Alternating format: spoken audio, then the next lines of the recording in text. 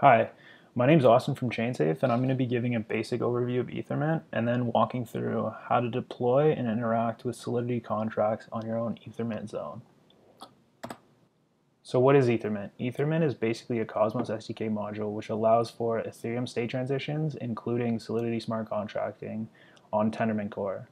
This also includes a Web3 API layer, which allows you to interact with Ethereum state using existing dev tooling. Before I get more in depth into Ethermint, I'm just going to give a basic overview of Tendermint and Cosmos SDK and explain how they fit. Basically, Tendermint is the replicated state machine of the Ethermint node. It provides proof of stake consensus with 5-second block times when used with Cosmos SDK and instant block finality, as well as peer-to-peer networking. Next is Cosmos SDK. Cosmos SDK is the application framework which allows for the EVM module logic to be plugged into Ethermint or any other application. Cosmos SDK allows for the creation of application-specific blockchains, which basically allows you to easily define the state transition logic and use existing modules. The main point for this is the modularity allows for the EVM module to interact with existing and new Cosmos SDK modules. Here's an image I found online to illustrate the connection between Tendermint and Cosmos. So Tendermint is the green consensus and networking layers, where Cosmos SDK is the application layer at the top with plugins that are basically modules, and any one of those could be the EVM module, and they interact with each other through the ABCI, which is Application Blockchain Interface. So why would you use Ethermint? First, it gives you the ability to use existing smart contracts and tooling and allows you to transition slowly into native code or any other VM execution and doesn't require you to switch all at once. Next, it's on top of Tendermint, which is a battle-tested POS system and has all the existing EVM state transition logic that people are used to. ETH2 state execution, which it comes in phase 2, is at least a year away. Finally, with Ethermint comes fast and instant block finality on top of Tendermint, which as compared to Ethereum's 15-second block time and probabilistic finality, is a great thing for being able to process transactions faster and have those blocks finalized instead of waiting for an arbitrary amount of blocks to pass. So for this next part, I'm just going to walk through starting up an Ethermint node, and then I'm going to follow that up with deploying a simple Solidity smart contract and then interacting with it through Web3. First thing you want to do is clone the ChainSafe Ethermint repo.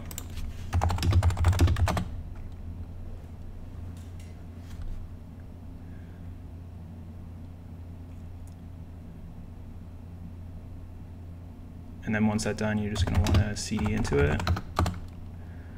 First thing you want to do is install the binaries. If you don't have GoBin set up correctly to use these binaries in your Go path, you can just run make build and then use them inside of the build directory. But we're just going to use the installed versions for this. The next part is initializing the moniker and chain ID. So you're going to want to run emintd init. Doesn't really matter what you call what the moniker is, and then the chain ID, it doesn't really matter what it is. The only thing is it has to be an integer, because coming from Ethereum, you need an integer chain ID to be able to sign transactions and get the sender address with the chain ID.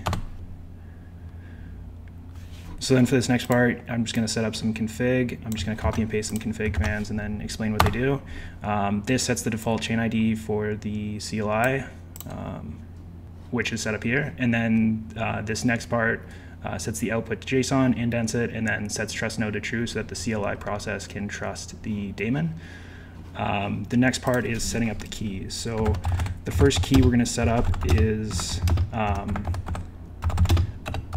just basically a key to sign the Genesis transaction. This is a part of the workflow that's probably going to change within the next week or so, but for now it is required to have just like a generic Cosmos key to sign the Genesis transaction. So that's what we're setting up here. Just enter in a password. The next part is adding a Ethermint key. Doesn't really matter what you call it again. And then this is just going to be used to be able to sign and send transactions through the EVM. So the next part is allocating these the accounts that these keys refer to. So these just basically allocating photons and stakes just to be able to start up the chain and interact with it. This part here just basically prints out the address, the -A, and these addresses map to a Cosmos address. So it's just basically sending coins to these accounts in Genesis. The next part is setting up the Genesis transaction. So I'm just going to use the GenTX module and sign it with the Genesis key. And then once that's created, you're just going to want to collect that Genesis transaction. And then just to make sure that everything went correctly, you just run emintd validate Genesis.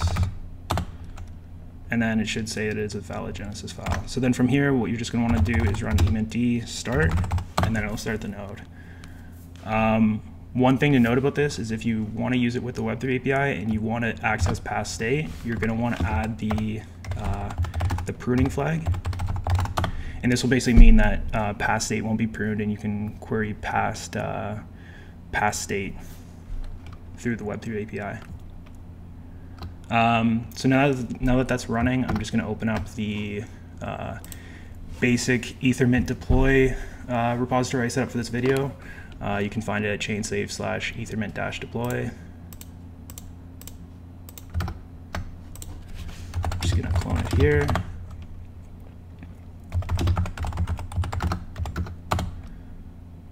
And then first thing you want to do is just run yarn install to get the dependencies. And then and I'll just wait for this to happen real quick. You only have to run this once if you're not familiar with node applications. And then I'm just going to open it up just to kind of walk through what's going to happen. There we go. So first I'm going to look at the contract we're going to be deploying.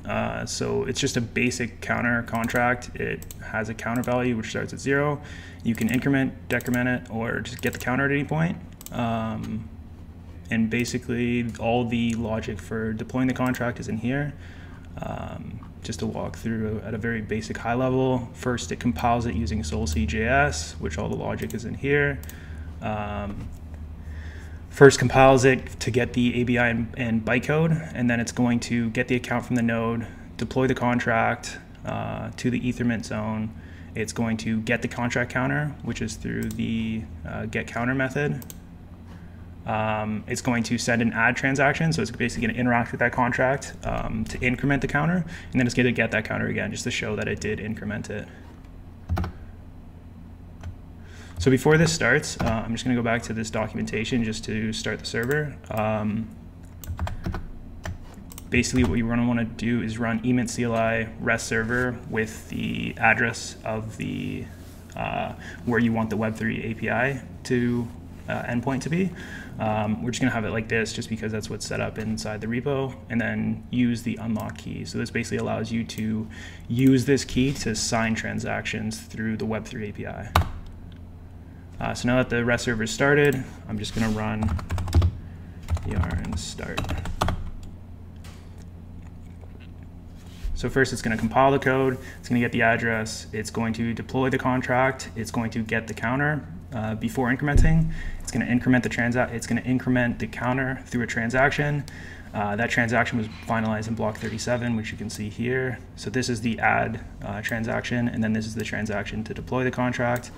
And then you can see the counter was incremented to 1 here.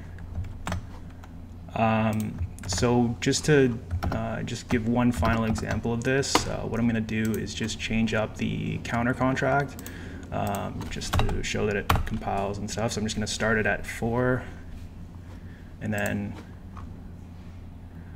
let's say instead of add, we're just going to subtract. And I'm not going to change any other documentation, and then basically just run yarn start. It's going to compile this new code. It's going to deploy this new contract. It's going to get the counter value before the transaction, which is 4. It's going to call the subtract, and it's going to be finalized in block 50, which you can see here. And then the counter post, well, I didn't change this to decrement, but you can see that I changed the code to subtract, and now it's at 3. So this is basically just an overview of how to deploy contracts and interact with them on Ethermint. I hope to go more in depth at a later time, you know, in another video, to go more in depth into like the code and explain what you can do with it and the possibilities of transitioning. But for now, I'll just leave it as this, just to get started with Ethermint.